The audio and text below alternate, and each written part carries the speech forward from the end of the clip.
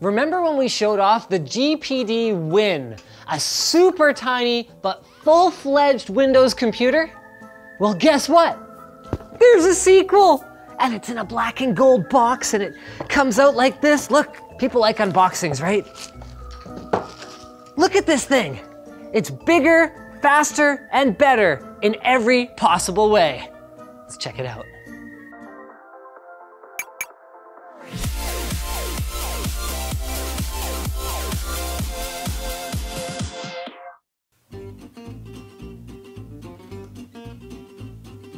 All right, so now that our Windows update is done, let's take a closer look at this guy. We've got some kind of rubberized grips on the side, here and here, so that you don't lose your grip. We've got a cooling fan, got kind of a black and gray aesthetic, and then we can just, I guess, open it up and get started. So right out of the box, like spec-wise, this thing is really impressive. The display is a 6-inch Gorilla Glass topped HIPS 10-point multi-touch display. So it's 1280 by 720, which is not amazing today, but is good enough for a device this size. The processor is a Core M3 7Y30. So what's cool about that is that that is not Atom-based. That's a 15-watt Kaby Lake that runs 1 gigahertz base, 2.6 gigahertz boost. It's got 2 cores and it's hyper-threaded. It's running Intel HD Graphics 615, so not the most capable. We'll look at it a little closer later. 8 gigs of LPDDR3 RAM. It's got, you can actually see it here on the bottom, support for up to a 42mm M.2, though it should be noted it runs AHCI, not NVMe. It's got dual band AC Wi-Fi, so I'd like to see how it handles something like Steam and home streaming. And packed into this, you can see it's quite thick. It's got 2 4,900 milliamp hour batteries for up to 6 to 8 hours of battery life. I'm really impressed with the I/O too, just like I was last time around. So here, come have a look at this. So you've got your USB Type-C, that handles charging duties, and from our testing, also handles outputting to like a USB-C dongle, so you could adapt it to HDMI or an SD slot or whatever else you want. It's got a headphone jack. Whoa! It's got a USB 3 Type A port. It's got a micro SD slot, and it's also got a micro HDMI output. So if you wanted to hook it up to a monitor or something, then you could totally do that. Right now, being totally honest, the speakers aren't great, but apparently this is mostly a driver issue that they're already aware of. This is a pre-production sample, and I'm more concerned in the longer term with the inputs.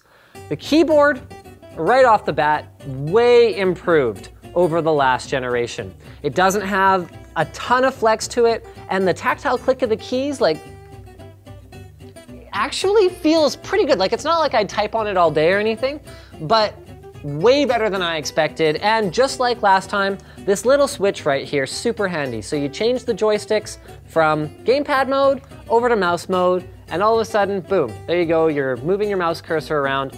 It's not, you know, a nipple, and it's not a trackpad, but with a little bit of practice, you could definitely get really good with this thing. Joystick quality. Now that was really impressive. Apparently these are sourced from the Japanese company Alps, which I totally believe because they feel really good, like almost DS grade good. And as for the shoulder buttons, hear that? These are nice clicky buttons on R2, R1, and R3. Now it should be noted that these were a little hard to distinguish, especially at first from each other while gaming, but I do think it's something that you might get used to. Something that would take a little longer to get used to is the weight. This thing is a touch heavy. It's about 460 grams. And making matters worse, the screen tilt is like just a little bit too far this way, then all the way this way, so I can't quite find myself in that perfect, comfortable in-between. It'll kind of snap out like that, but okay, enough talk about hypotheticals. Let's fire up some games. One thing that's really nice right out of the gate on a device like this with Steam in-home streaming is if you have to make any configuration changes or if you run into any issues with it in general, which, let's face it, they're a thing, it's a lot easier to fix them and make any adjustments on a full-fledged computer than with something like a Shield Portable, which, as you guys probably know, I'm a big fan of. This is basically what it looks like running a game elsewhere on the network over Wi-Fi. So check this out. See those tips right there? Controller disconnected, spacebar okay. Boom, we're in PC mode, hold E to drain Urix for health. Switch to gamepad mode and boom. It's working again already, and all the prompts will change again so that we won't make any mistakes in terms of our control scheme. Check that out, B to drop.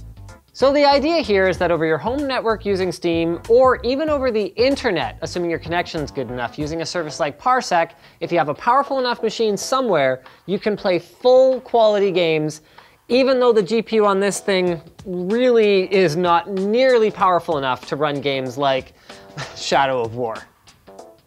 So how bad, you might ask, running things natively? Well, integrated graphics are still what they are, so here I've got a Steam library running off of this external 1 terabyte drive. So I've got a bunch of different games installed, and you're gonna see here that even in a fairly indie game, not super demanding like Gang Beasts, we're seeing occasional stutters. And this is running at 720p. Actually, not even. Apparently we're running with pillar boxes for some reason. Like, to be clear, it's not fair to expect Deus Ex Mankind Divided to run well. You know, even at 720p, hold on, I got this guy, on all low settings. But as long as you're just looking at kind of older games and you don't expect to be getting a smooth 60 or 120 frames per second, not that that would matter, it's a 60 hertz display, it's not the worst thing ever. Though I'd personally definitely prefer to stream off something else if I'm running something demanding. Emulation, on the other hand, is the Win 2's wheelhouse. So check this out.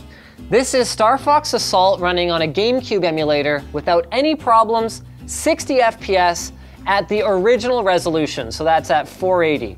Less demanding titles can actually run enhanced at GPD's native 720p resolution, and it goes pretty much without saying that it works really well for SNES, N64, PSX via RetroArch, but we were actually pretty surprised to see that it works reasonably well with PlayStation 2 games even, at original resolution again though. Now, we did see more than the occasional slowdown in Grand Theft Auto, for example, but again, in less demanding games, this shouldn't be as much of a problem, and input lag overall was basically negligible.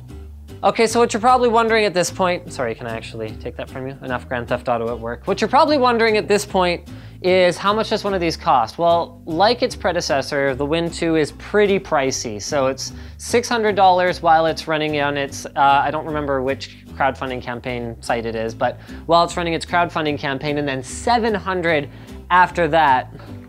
But it's got a lot of versatility, and the fact that there is a second one means that there's clearly a market for these devices out there, because the first one wasn't exactly cheap either. Speaking of things that there's definitely a market for, TunnelBear is the simple VPN for folks that don't want to fool around with a bunch of complex settings in order to make their internet browsing more private and secure. Not to mention get the ability to access services that are geo-restricted or otherwise not available in their region. With TunnelBear turned on, your connection is secured and your online activity is kept private from your internet provider, advertisers, or anyone looking to track you or profit from your data. TunnelBear has a top-rated privacy policy and does not log your activity, so try it for free with no credit card required at tunnelbear.com/LTT. We're gonna have that linked below. So thanks for watching, guys. If this video sucked, you know what to do, but if it's awesome, get subscribed, hit that like button, or check out the link to where to buy the stuff we featured. I actually don't know if we have a link yet. Maybe by the time the video goes up we will, at the link in the video description. Also down there is our merch store, which has cool shirts, like the one that I'm wearing under this one that you can't get anymore, as well as our community forum, which you should totally join.